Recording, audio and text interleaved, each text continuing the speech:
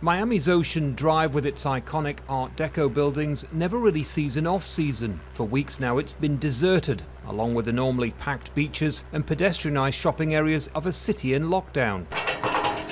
The cautious reopening of parks, golf courses and marinas is now underway though, as state officials point to coronavirus cases showing a slight downturn.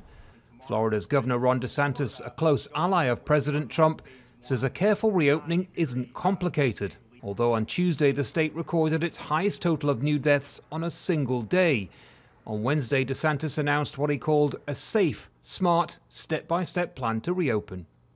This new phase will start on Monday, May 4th, and will, for the time being, exclude Miami-Dade, Broward, and Palm Beach counties. These counties have seen the lion's share of the state's epidemic, but they are trending in a positive direction. Even as beaches and parks reopen in some parts of the state, places like Miami-Dade County continue to take precautions.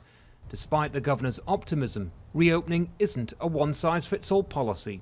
Over 1,000 people have died of COVID-19 in Florida, a third of them here in Miami-Dade. Like many other states, what this one's facing then is a patchwork of reopenings and a continuation of restrictions.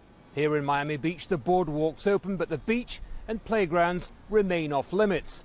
It's a similar picture in other hard-hit cities, as local authorities weigh the risks against getting the economy going again. Social distancing rules remain in place. When restaurants are allowed to reopen, they will operate at reduced capacity.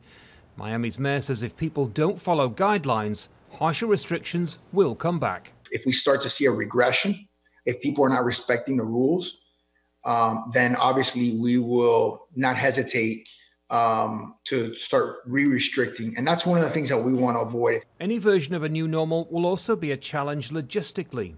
Miami is a hub for the distribution of goods throughout the Americas, and restarting trade will be difficult. It's very complicated. It's obviously critical, but it's essential for us to understand what those steps entail and how people interact with others. While some can now carefully enjoy this state's parks, restaurants and beaches, others remain under tight restrictions. The reopening of some parts of the economy and continued closure of others is mostly in the hands of local leaders, and their decisions are more crucial than ever. Gallacher, Jazeera, Miami, Florida.